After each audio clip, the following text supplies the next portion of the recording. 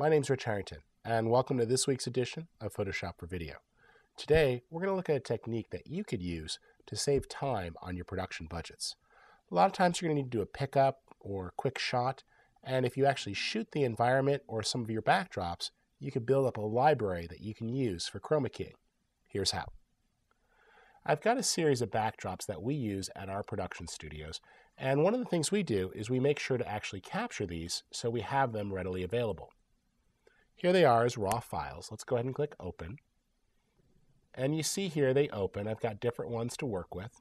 Let's go ahead here and just click through. And they've got a good natural depth to them. The goal here is to not actually get them completely in focus, but rather to have them focused so they would be in an actual shoot. Now, one way to do this is to simply have somebody step in front of the backdrop where the person would normally be when you shoot them, and then focus on them. That way, the backdrop will fall slightly out of focus for the natural depth of field behind them. It's really simple. Same thing works in an environmental shot. If you're doing a particular interview in an office or maybe an outdoor setting, have someone stand in where the interviewee would be, focus on them, and then hold the focus and fire off a few shots. So, here we go. Let's go ahead and work with this one here. And I'm going to go ahead, adjust a few things. I can click Auto if I want for exposure. If we've got highlights, we could pull those down with recovery. And I'm going to go ahead and pop the vibrance a bit so it's nice and rich.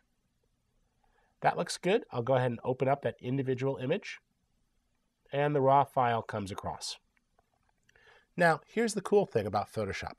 It's really easy to change the color of a backdrop just by using a hue saturation adjustment layer. I can go up to the Adjustments panel in CS4 and click on Hue Saturation. If you're using older versions of Photoshop, simply choose Layer, New Adjustment Layer, Hue Saturation. Once you have that, a quick slide of the hue slider will give you different color backdrops. I can go ahead and take that and take the saturation down a bit. That looks good. And let's go ahead and turn that layer off. And we'll go ahead and add another hue saturation adjustment layer. And this time we'll roll this a little bit towards yellow. A little less saturated, a little darker. There we go. Let's push that a little bit towards green. Make that nice and dark. There we go. And we'll do one more. Go back. And let's just roll this here. Nice rich blue. A little less saturated. A little darker. Good. And now we could save the three of those off. Let's go ahead here. I'm going to make a set of layer comps. I'll just call up the comp window. This works great for saving multiple designs. I'll name this one blue. Make my next layer comp. Call that one green. Together, those were making a nice rich purple. Let's turn those both off. Here we have a lighter purple.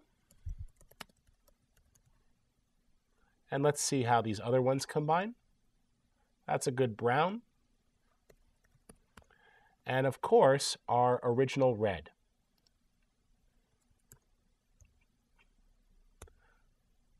So you see if we step through our layer comp window, we have several different looks, all from the same backdrop, just by using adjustment layers.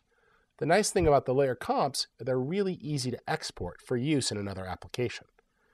I can simply choose File, Scripts, Layer Comps to Files. And what we're going to do here is go ahead and write out some flattened files. I'll use a TIFF file, and I'll go ahead and browse here. Let's go ahead and store this into the same folder. We'll make this here. We'll call it Backdrops. Choose that destination. And let's just call this. There we go. Looks good. And I can click Run. The layer comp script takes over and writes out each file to the desktop folder that I specified. That's done. I'll click OK and switch over to After Effects. Now, you can key in whatever program you want. I'm just going to use Adobe After Effects to keep it within the same family. Double click and we'll bring those backdrops in. There they are. And let's grab our keying footage, just a sample clip. There we go. I'll create a new comp from that clip. You can just drag that clip onto the new comp icon, and in doing so, you'll automatically get a comp that's sized right for the video footage and is the correct duration to match the duration of the clip. This is the easiest way to take an individual shot and create a new composition to match its specs. We can go ahead and set this back to one view, and let's just zoom this back a little bit. I'll take those backdrops and drop them down below. And let's select our top clip here and choose Effect, Keying, Key Light.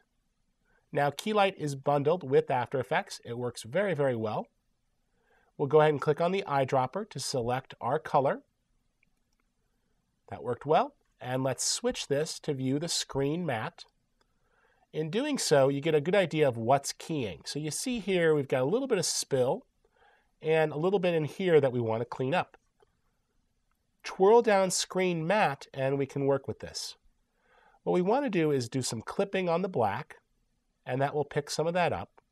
Plus, to be honest, nothing is keeping us from cropping that. So we could just go ahead, pull that in with a pen tool if we wanted. Let's just drag through the footage and see if she moves her arms. Well, she does, so let's just clean that up. And we'll go ahead here and play with D-Spot. I can go ahead and D-Spot some of the black.